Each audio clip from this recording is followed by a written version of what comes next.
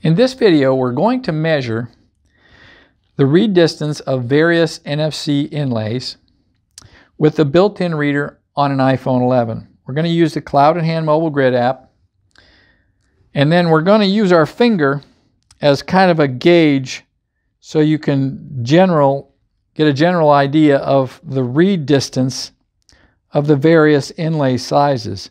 These small inlays give you about 1 finger width of read distance. As you increase the antenna size in the inlay, the tag gets bigger, and in this case, this wristband tag gives you about 2 finger widths of distance.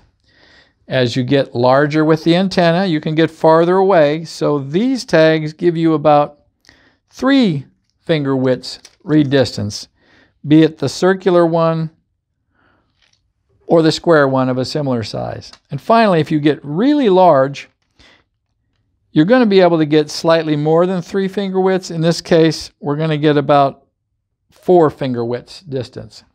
Now, obviously, finger widths vary. In this case, these 4 fingers are about 2.5 inches or some 65 millimeters.